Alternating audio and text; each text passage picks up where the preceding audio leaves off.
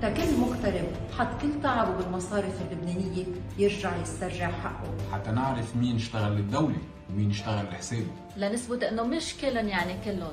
إذا بدكم تعرفوا الحقيقة طالبوا بالتدقيق الجنائي الآن، مش للانتقام بس لتحقيق العدالة. هو اللي بيكشف كل الأرقام اللي انصرفت في كافة الوزارات، بدءا من وزارة المالية ووزارة الطاقة، على راسهم وزارة البيئة. التدقيق الجنائي هو مفتاح لحتى نبلش نحكي بمعالجة الفساد والهدر بلبنان. ما في تدقيق جنائي ما في لبنان. هو الخطوة الأولى والأساسية لاكتشاف الجرائم المالية والمصرفية اللي ارتكبت بحق المال العام. ما فينا نعرف وين راحت الأموال المنهوبة وشو صار بالبلد وين راحت ودايع الناس إلا بالتدقيق الجنائي. والأهم من التدقيق هو المحاسبة، لأنه من حق اللبنانية يحاسبوا كل الطبقة السياسية اللي حمت رياض سلامة وشاركت معه بعملية هدر أموالهم، لأنه كل شخص ارتكب رح يتحاسب على يلي عمله.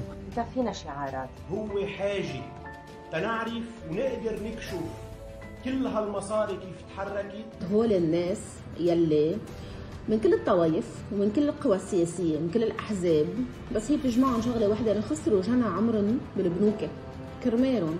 بدنا التدقيق الجنائي يوم قبل بكرة. أساساً حقوق الناس أعلى من كل القوانين. التدقيق الجنائي منه قضية سياسية، قضية كل إنسان لبناني اليوم. هيدا مطلب لبناني وإقليمي ودولي. كرمال كل مواطن لبناني يتأكد مين الحرامي والنصاب ومين الآدمي بهالبلد.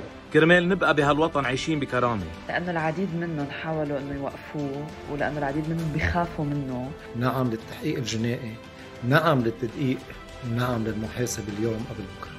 التدقيق الجنائي الآن، الخلاص يبدأ من هنا.